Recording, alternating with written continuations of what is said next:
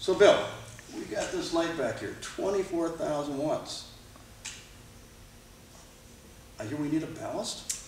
What is the ballast? Yes, we need a ballast because it's different from a normal tungsten filament type of light bulb.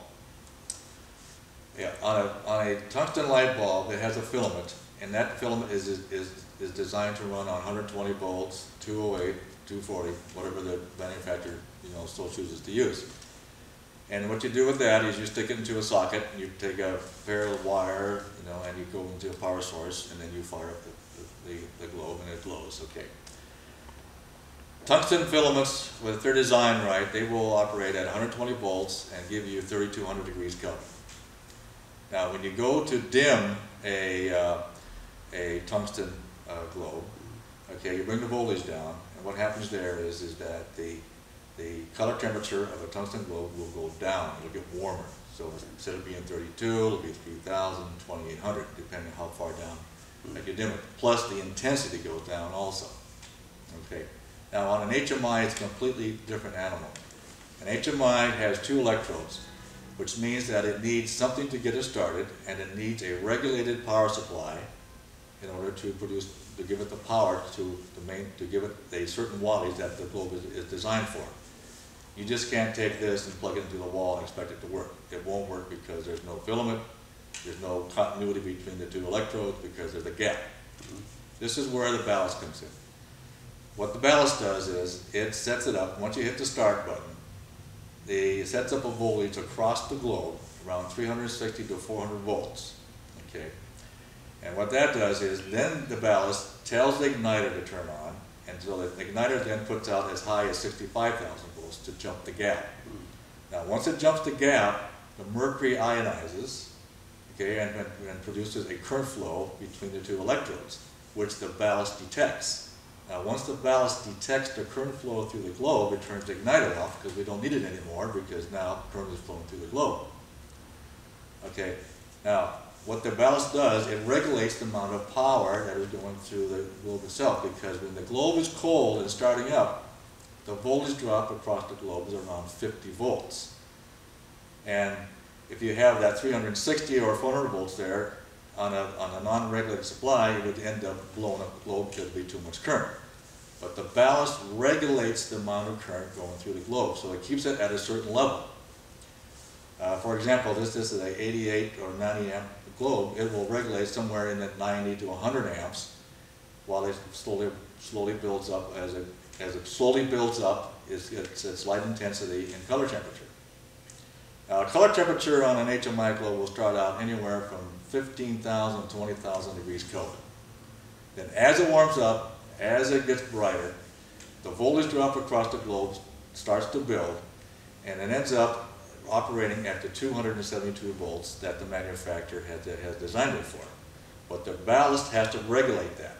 So once it sees 272 volts and 88 or 90 amps, it says, okay, we're up to the specification of the globe, and that's where it will put out the 24,000 watts.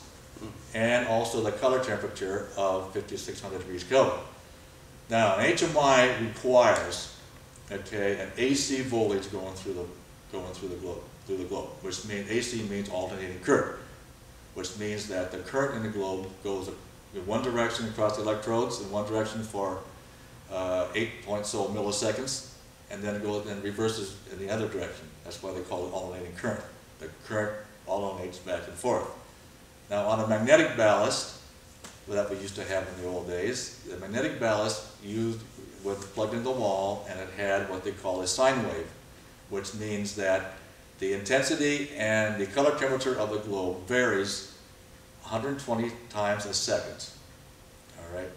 Well, if you're shooting a fast scene, a shutter speed greater than 24 frames per second, you will end up catching the time when the globe is at its minimum output and that's at its maximum output, and you will get this strobing effect.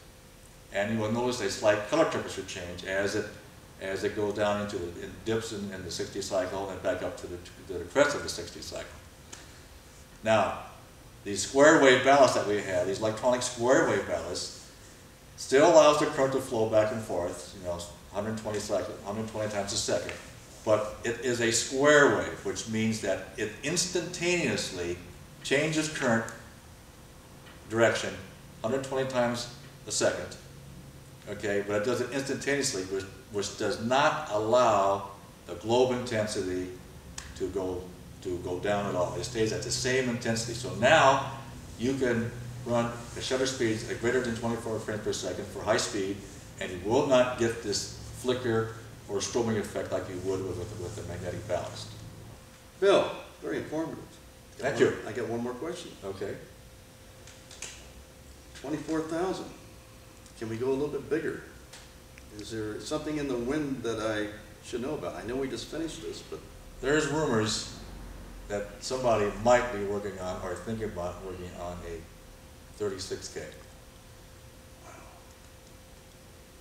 Just rumors though. Well, I'll tell you what, I better let you go so you can start working on that. It'll be probably be a 30-inch Fresnel lens instead of a 24 that we have here. Maybe even a 36-inch Fresnel lens. Wow. Hey, thank you very much. You're welcome. Better let you go. Okay. Okay, that's it for today, and I hope you guys find this very, very informative. And go ahead and write to us, email us at mole.com, and we'll take care of all your questions for you. Thank you very much. Bye.